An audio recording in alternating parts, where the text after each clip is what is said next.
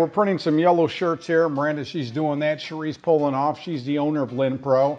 And this is for a crash and dash for the Lions Club. It's a car show, I think it is. I'm not exactly sure, to be honest with you. So I've seen the video, but I'm not quite sure exactly what they're doing. So anyway, I'm going to explain the process to you. They're hitting white, they're flashing it, and then they're going to go around and layer it with some other colors. This red unit is called a flash dryer, and it makes the ink a little bit tacky, dry, so you can lay other colors on it without it smearing or smudging, kind of like paint when you paint a wall, you know.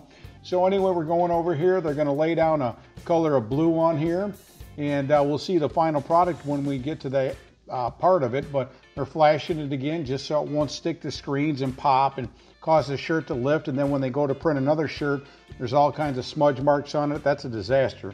So you want to tack good. They got some red going down. We're going to see this shirt after the black. This is quite colorful, actually. It's a lot of colors. Might be 6 or 7 of them. So let's see what we got here if they show me a picture of this. And it's for a Lions Club. Great organization.